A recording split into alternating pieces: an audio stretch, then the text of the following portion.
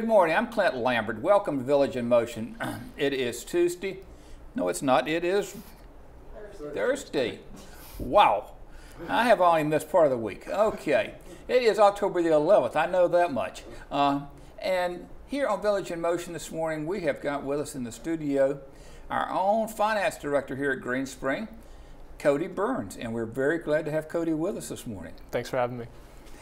And welcome, by the way. You've now been here, what, almost 2 months? Almost, yes. A month permanently, 2 Okay. months. I started interim and then became permanent just over a month ago. Wonderful. Mm-hmm. How are you finding things? Good. Finally starting to get my hands into a little bit of everything. Starting to work with the team a little bit more on streamlining some of our processes and getting things cleaned up. And finally starting to get out into the community and meeting residents, which is really what the most important part is. Right. Well, from a resident standpoint, our most important part for you to be doing is telling us we've got enough money. Mm-hmm. And that finances are stable and moving along appropriately. Mm-hmm. Is that the case? Yes, we're very strong financially right now. We had just ended September with a good month, ahead of plan by a little bit. And so looking very strong for the rest of the year going into the last quarter. Okay. We were behind due to the lack of payment from Medicaid, I think it was. Mm-hmm. Are we catching up with that? Yes, we actually saw a little bit of catch up in September, and we should see the main catch up in October as our accounts receivable department starts to get all of the payments in and the cash posted. Okay. How is Garden Ridge doing with their income now, with us being down for a couple of months this year? They've started to recover a little bit. It was mainly due to the census issues, and the census has crept back up a little bit, still slightly below plan, but going into the end of the year, we should see it stabilize right around where we had planned it to be. So we should see the revenues catch up to plan for the remainder of the year. So you don't see need for us to go into reserves or anything along those lines? No. All right. Speaking of reserves, I hear about reserves, everybody hears about reserves. How much do we have in reserves? Reserves with respect to what? Cash reserves? Cash reserves or overall reserves? Last time I checked, the cash that we had in our securities and investments was about $180 million. Okay. And we're able to borrow from that if need be, right? Yep. So a lot of that money will be used for capital projects coming up if we need to dive into it. But we like to try and hold it there as long as we can to have the money grow for future use on bigger capital projects. All right. Are we using any of that money to pay for the redirection, that's not the repositioning that we're doing with Garden Ridge and the proposed repositioning with Town Center, et cetera? That's exactly where the funds come from, is the cash generated from the entrance deposits, and that's where the money sits in that $180 million. So we pull from that, and then entrance deposits that come in replenish that money. Okay. So the anticipation is any money pulled out of the reserves to pay for the projects will be replenished by the entry deposits and service fees. Correct. Okay, and we're on top of that? Yes, we see it fluctuates month to month, but overall it stays pretty relatively flat with our cash reserves. Very good, very nice. I'm assuming a finance director would be a key person in an administration like this. How often do you meet with Chandra? Formally, I meet with her 2 to 3 times a week, but since our offices are right across the hall from each other, I'm over there probably at least once or twice a day, if not talking with Chandra, talking with Brad and Melissa on some strategic things that we're working on to streamline some things, lower some costs, and talk about future projects that we're looking into. Okay. I understand one of your strengths is simplifying information. And I understand that you're starting to do that here.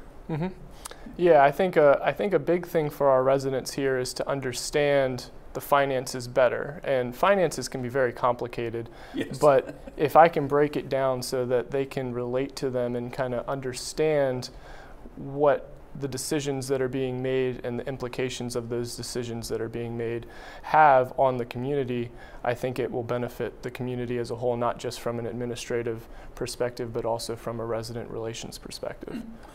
Can you share with some of the things that you're doing about that? I mean, how you're trying to make it more simple? Well, I'm starting with the Resident Council Finance Committee and trying to help them understand the financials that I provide to them every month.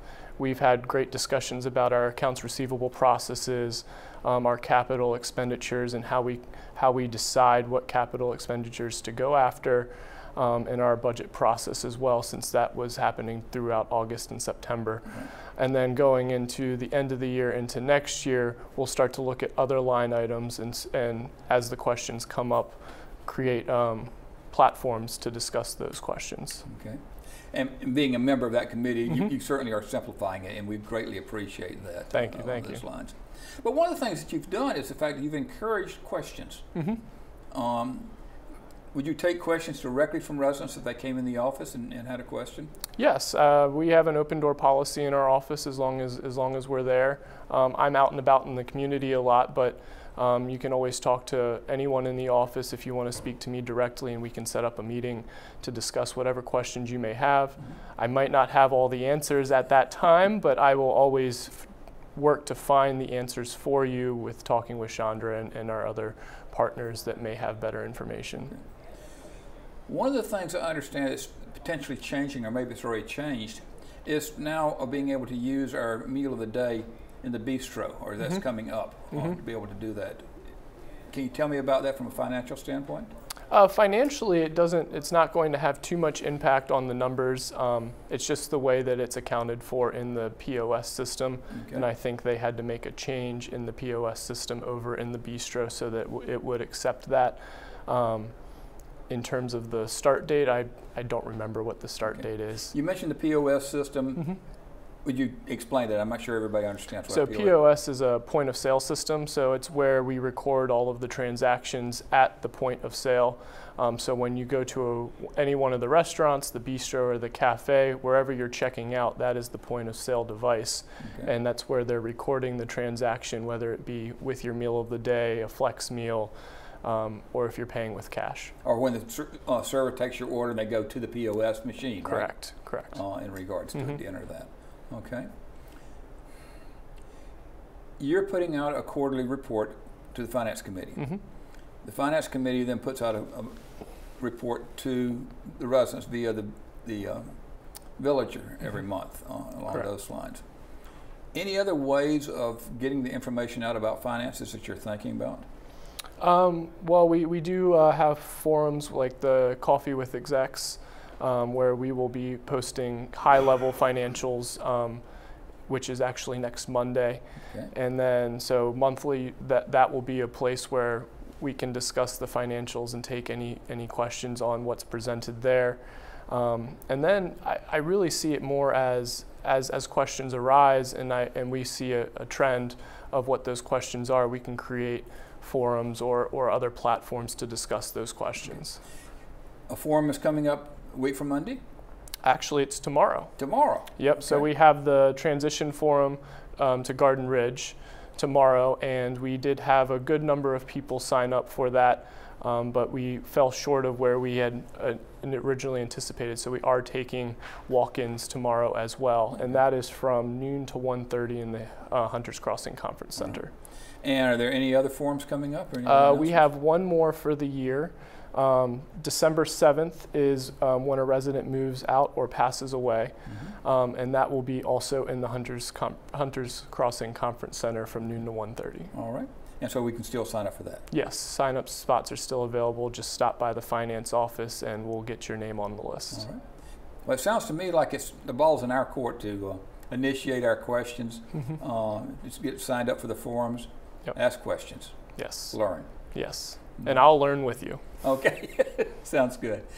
Well, Cody, it is so nice to have you with us. We're so glad you're with us. And, let us know what your questions are of us. Sure. and how we can better ask questions to learn from you. Sure. Okay. Very good. Folks, don't go.